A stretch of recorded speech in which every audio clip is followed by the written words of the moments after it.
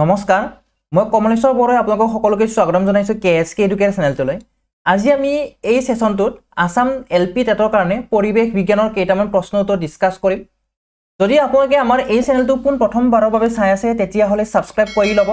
আৰু অনাগত দিনবোৰত আহিবলগীয়া নতুন ভিডিঅ'ৰ নটিফিকেশন পাবলৈ বেল আইকনটো প্ৰেছ কৰি দিব আপোনালোকে চাই আছে KSK Educare যদি আপোনালোকে থিওৰি ক্লাছটো যদি চোৱা নাই চাই লব তাতে মই কম্পাইল কৰি দিছিলো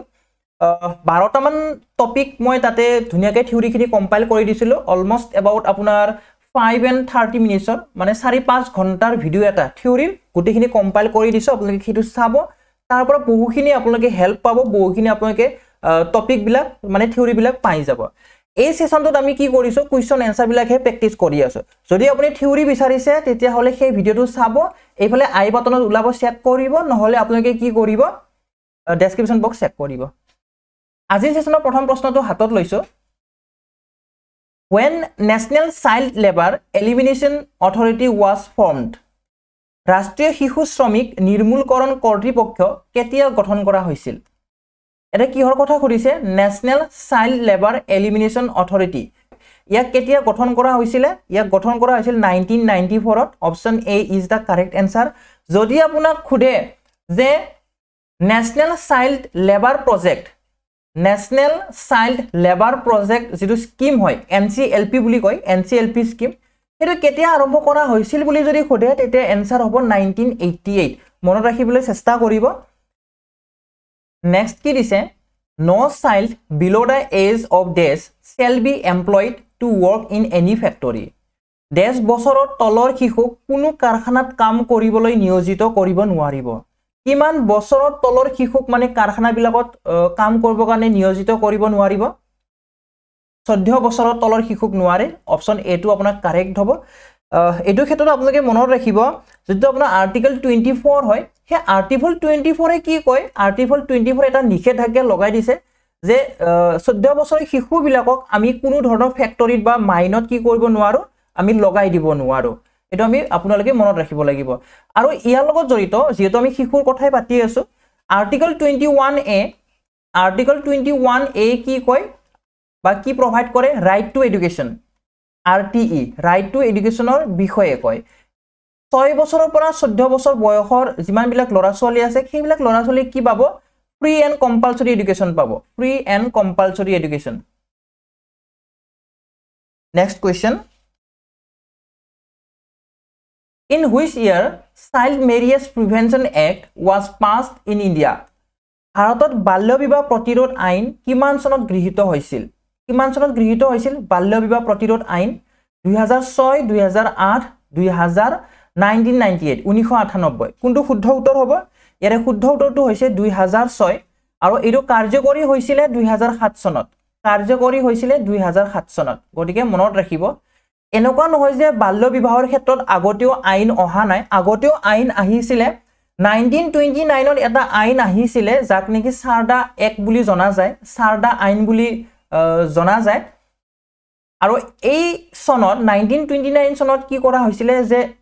লৰা বা ছোৱালী কিমান বছৰ বয়স হলে বিবাহৰ কাৰণে উপযোগী হ'ব বিয়াৰ কাৰণে উপযোগী হ'ব এটো এজটো নিৰ্ধাৰিত কৰা হৈছিল ছোৱালীৰ কাৰণে 14 বছৰ নিৰ্ধাৰিত কৰা হৈছিল আৰু লৰাৰ কাৰণে 18 বছৰ নিৰ্ধাৰিত কৰা হৈছিল 14 বছৰ হলেই মানে কি হৈছিল ছোৱালী বিলাক তেতিয়া বিবাহৰ কাৰণে উপযোগী হৈ পৰিছিল আৰু লৰা বিলাক 18 বছৰ হলে বিবাহৰ কাৰণে উপযোগী আৰু যেটো আপোনাৰ 2006 চনত আহিলে সেই 2006 চন অনুসৰি কি হল বয়সটো বাঢ়ি গল 18 বছৰ হ'ব লাগিব বা ইউনিসেফেও কি কথা কয় 18 বছৰ বয়সৰ কথাই কয় আৰু লৰাৰ 21 বছৰ next When was first population census conducted in India? ভাৰতত কেতিয়া প্ৰথম লোকপিয়ল বা জনগণনা কৰা হৈছিল মানুহৰ হিচাপ কৰা হৈছিল লোকপিয়ল কৰা হৈছিল কিমান চনত 1865 1869 1872 1888 যিমান কিটা অপচন দিছে ইয়াৰে ভিতৰত অপচন সি টো কাৰেক্ট হ'ব 1872 লৰ্ড মেয়ৰ দিনত হৈছিল লৰ্ড মেয়ৰ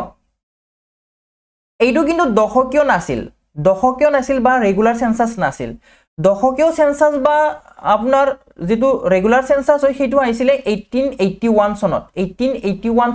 আহিছিল কাৰ দিনত লৰ্ড ৰিপনৰ দিনত আহিছিল next question to prevent child labor in India, in which year the Child Labor Prohibition and Regulation Act was passed? কেতিয়াবা Child Labor Act বুলিও কয় ভাৰতত শিশু শ্ৰমিক ৰোধ কৰিবলৈ কিমান চনত শিশু শ্ৰমিক আইন গৃহীত কৰা হৈছিল কিমান চনত গৃহীত কৰা হৈছিল যিমানকিটা অপচন দিছে ইয়াৰে ভিতৰত আপোনাৰ অপচন বি টো কাৰেক্ট হ'ব 1986 চনত next The Chipko movement is associated with which of the following states? Chipko আন্দোলন নিম্নলিখিত কোনখন ৰাজ্যৰ লগত জড়িত অপচন কিটা চাও কি কি দিছে উত্তৰ প্ৰদেশ অসমীয়াটো উত্তৰ প্ৰদেশ একে হয় সেই কাৰণে এইখিনি অসমীয়াত লিখা নাই যেটো একে হয়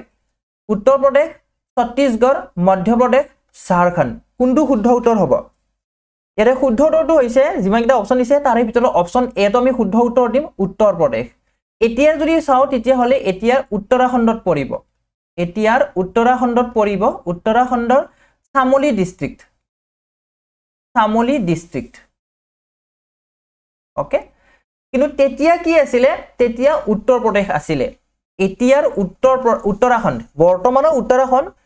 যেটো চামলি ডিস্ট্ৰিক্ট হয় সেইটো আগতে উত্তৰ প্ৰদেশৰ আছিল কেনে আমি আনসাৰটো উত্তৰ প্ৰদেশ বুলি দিম অপচন এ টো হৈছে আপোনাৰ কাৰেক্ট আনসাৰ তো ইয়াতে আমি এটা কথা মনত ৰাখিব লাগিব এই যেটো আপোনাৰ মুভমেন্ট হয় এই যেটো আন্দোলন হয় সেই আন্দোলনৰ গুৰি ধৰোতা কোন আছিল গুৰি ধৰোতা আছিল সুন্দৰলাল বহুগুণা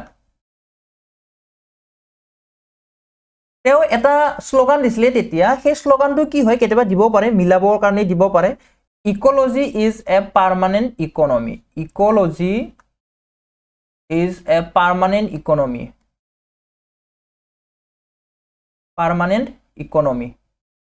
গটিকে এইটো কোনে কৈছিলে বা এই নাৰা বা এই স্লোগানটো কোনে দিছিলে হেতু তেনেকৈ খুদি দিব পাৰে গটিকে মনত ৰাখিব সুন্দৰলাল বহুগুণাই দিছিলে কেতিয়া দিছিলে হে চিপকো আন্দোলন হোৱাৰ সময়ত দিছিল নেক্সট কোৱেশ্চন কি দিছে what will happen if all the deer are killed in a given food chain প্ৰদত্ত খাদ্য শৃংখলৰ সকলো হৰিণাবোৰৰ হত্যা কৰিলে কি হ'ব আমাক এটা খাদ্য শৃংখল দিছে এই খাদ্য শৃংখলৰ ওপৰত এনালাইজ কৰি কিনে আমি আনসাৰটো দিব লাগে ঘাহনি গ্ৰাছ কোনে খায় হৰিণাই খায় আৰু হৰিণা কোনে খায় সিংহই খায় তো ইয়াৰে ভিতৰত কাক হত্যা কৰিব দিছে হৰিণাবোৰক হত্যা কৰিব দিছে এইটো আমি কাটি দিল তেতিয়া কি থাকিল ঘাহনি থাকিল ঘাহনিটো খোৱা কোনো নাথাকিব গটিকে ঘাহনিটো কি হ'ব আপোনাৰ ইনক্ৰিজ হ'ব কি হ'ব বৃদ্ধি হ'ব বহুত বৃদ্ধি হৈ যাব এইফালে আকৌ সিংহই একো খাব নাপাব কি হৈ যাব সিংহৰ সংখ্যাটো কমি যাব হ্ৰাস হ'ব গতিকে মনত ৰাখিব আমি এইটোহে কনসিডাৰ কৰিব লাগে এনে যদি নৰমালি চাও সিংহৰ কাৰণে খাদ্য অকল হৰিণা ন বেলেগো আছে ন বেলেগৰ মাংস খাইও জিয়া থাকিব পাৰে বাট আমি এইটো খাদ্য শৃংখল হে কনসিডাৰ কৰিব লাগে ওকে ঘাহনি খোৱা নাথাকিব হৰিণা নাথাকে গটিকে ঘাহনি বৃদ্ধি হ'ব আৰু ইফালে সিংহৰ খাদ্য নোহোৱা হ'ব সেইকাৰণে সিংহটো কি হ'ব হ্ৰাস হৈ যাব তো অপচন বিলাকত কি দিছে সিংহৰ সংখ্যা একো খলনি নহয় এটো নহব এটো আনসাৰ নহয় আমাৰ the population of grass decreases ঘাহনিৰ সংখ্যা কমিব নহয় ঘাহনিৰ সংখ্যা বৃদ্ধি হয় হয়নে নহয় সিংহৰ সংখ্যা হ্ৰাস হ'ব আৰু ঘাহনিৰ সংখ্যা বৃদ্ধি হ'ব এটো আনসাৰ দিম আমি কাৰণ কি হয় সিংহটো কমি যাব খাব নাপায় কমি যাব আৰু ইফালে ঘাহনিটো বৃদ্ধি হ'ব যদি অপচন ডি টো চাও ঘাহনিৰ সংখ্যা বৃদ্ধি হ'ব ইয়েস এইটো স্টেটমেন্টটো কাৰেক্ট হয় বাট আধুৰা হয় আধাখিনি হে ইয়াতে আধাখিনি ভিউ হে খুমাই আছে এইখিনি ভিউ হে খুমাই আছে বাকিখিনি ভিউ খুমাই থকা নাই সেইকাৰণে আমি অপচন ডি টো নিদিও অপচন সি টো দিম next which of the following is an abiotic component of an ecosystem নিম্নলিখিত কোনটো পৰিস্থিতি তন্ত্ৰৰ অজৈবিক উপাদান অজৈবিক বুলি কোৱাৰ লগে লগে মই হিদিনাখনেও কৈছিলো বা আগৰ ক্লাছসমূহতো কৈছিলো অজৈবিক উপাদান বুলি ক'লে আপোনালোকে এনেকে মনত ৰাখিব যিবিলাকৰ ক্ষেত্ৰত ধৰক আপোনাৰ প্ৰাণ নাই সেইবিলাক অজৈবিক উপাদান হিউমাছটো কি হয় সাৰুৱা মাটি ক'ব গ'লে হয়নে নহয় সিম্পল কে যদি ক'ব যাও সিম্পল ভাষাত আপুনি এনেকে মনত ৰাখিব পাৰে হিউমাছ মানে আপোনাৰ সাৰুৱা মাটি এনেকে ধৰক আপুনি মনত ৰাখি থৈ দিব পাৰে যিখিনি কলা মাটি বিলাক আছে এনেকে মনত ৰাখিব পাৰে তো হিউমাছটো কিবা প্ৰাণ আছে নেকি নাই গটিকে humus is the correct answer যদি উদ্ভিদটো চাও উদ্ভিদৰ প্ৰাণ আছে ব্যাকটেৰিয়াৰ প্ৰাণ আছে বাঘৰ প্ৰাণ আছে হয়নে নহয় তো এইবিলাক হৈছে জৈৱিক উপাদান আৰু হিউমাছটো হৈছে অজৈৱিক উপাদান next which of the following cell organelle is present in both plant and animal cell নিম্নলিখিত কোনটো কোষ অৰ্গেনেল উদ্ভিদ আৰু প্ৰাণী দুয়োটাতে পোৱা যায় দুয়োটাতে থাকিব লাগে সেল ওয়াল অসমীয়াত কয় কোষবেৰটো অকল উদ্ভিদত আছে ক'ত আছে অকল উদ্ভিদত আছে প্ৰাণীৰ ক্ষেত্ৰত নাই গতিকে এইটো নহয় এনসাৰ এইটো হ'ব নোৱাৰে লাইসোজমটো কিন্তু কি আছে দুয়োটাতে আছে মাইটোকন্ড্ৰিয়া দুয়োটাতে আছে আৰু মাইটোকন্ড্ৰিয়া নিজে নিজৰ প্ৰটিনটো সংশ্লেষণ কৰিব পাৰে কিন্তু মনত ৰাখিব এইটো তো দুয়োটাতে থকাটো হৈছে লাইসোজম আৰু মাইটোকন্ড্ৰিয়া অপশন ডি টো যদি চাও অপশন ডি কি আছে আপোনাৰ বি আৰু সি দুয়োটা ইনক্লুড কৰি থৈ দিছে গতিকে option D will be da correct answer next through solar sales solar energy is converted into ডেশ এনাৰ্জি সৌৰ কোষবোৰে সৌৰ শক্তিক ডেশ শক্তিলৈ ৰূপান্তৰ কৰে সৌৰ কোষৰ কথা কৈছে ইয়াতে যাক নেকি আমি ফটোভোল্টেইক সেল বুলি ক'ব পাৰো ফটোভোল্টেইক সেল এইবোৰে কি কৰে এইবোৰে সূৰ্যৰ পৰা সৌৰ শক্তিটো লয় হয়নে নহয় সোলাৰ এনাৰ্জিটো লৈ কেনে কিহত কনভাৰ্ট কৰে আপোনাৰ ইলেক্ট্ৰিক্যাল এনাৰ্জি লৈকে কনভাৰ্ট কৰে option C is the correct answer next question আৰু এইটোৱে হৈছে আজিৰ সেশনৰ অন্তিম question what are da visual AIDS in teaching নিম্নলিখিত কোনবোৰ শিক্ষণৰ দৃশ্য সহায়ক উপকৰণ যে টিচিংৰ ক্ষেত্ৰত আপোনাৰ কি আছে অডিও এইডছ আছে অডিও এইডছ ভিজুৱেল এইডছ আৰু কি আছে অডিও ভিডিও আছে ওকে তো আমাক ইয়াৰ লাগে অকল ভিজুৱেল দৃশ্যৰ সহায়ক লাগে আমাক অৰ্থাৎ দেখা পোৱাৰ ক্ষেত্ৰত লাইন ডায়াগ্ৰাম ৰেখাচিত্ৰ দেখা পায় ব্ল্যাকবোৰ্ড দেখা পায় বা তাতে যিমান বিলাক যি লিখা যাব দেখা পাব বাট স্লাইড দেখা পাবনে পাব স্লাইড বিলাকৰ ক্ষেত্ৰতো দেখা পায় যেনেকৈ এইটো স্লাইড আপোনালোকে দেখা পাই আছে যত নেকি লিখা বিলাক আছে দেখা পাই আছে অপশন এটো আপোনাৰ কাৰেক্ট হ'ব ৰেখাচিত্ৰ ব্ল্যাকবোৰ্ড স্লাইডছ এইবিলাক আপোনাৰ কি হয় শিক্ষণৰ দৃশ্য সহায়ক উপকৰণ হয় যদি আমি অপশন বি টো চাও ৰেডিঅ'ৰ যিমান বিলাক যি মাত আহিব তাতে কোনো ধৰণৰ পিকচাৰ আপুনি দেখা নাপায় তাতে অকল অডিও বিলাকহে আপুনি শুনি থাকিব পাৰিব গতিকে এইটো নহয় এইটো ভিজুৱেল নহয় এইটো কি হয় আপোনাৰ অডিও হয়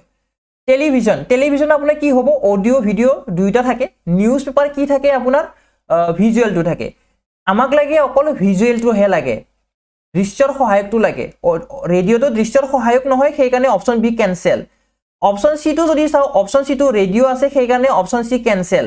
অপশন ডি ৰ ক্ষেত্ৰত আপোনাৰ টেপ ৰেকৰ্ডাৰ আছে টেপ ৰেকৰ্ডাৰৰ ক্ষেত্ৰটো আপোনাৰ কি হয় অডিও বিলাকহে ৰেকৰ্ড কৰা যায় তাতে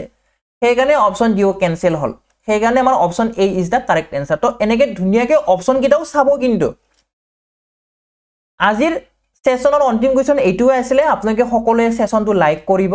যদি চেনেলটো এতিয়ালৈকে সাবস্ক্ৰাইব কৰা নাই সাবস্ক্ৰাইব কৰি লব আৰু এই সেশনটো কি কৰিব বন্ধু বান্ধৱীৰ সৈতে শেয়াৰ কৰি দিব ভিডিওটো শেষ হলে চোৱাৰ বাবে ধন্যবাদ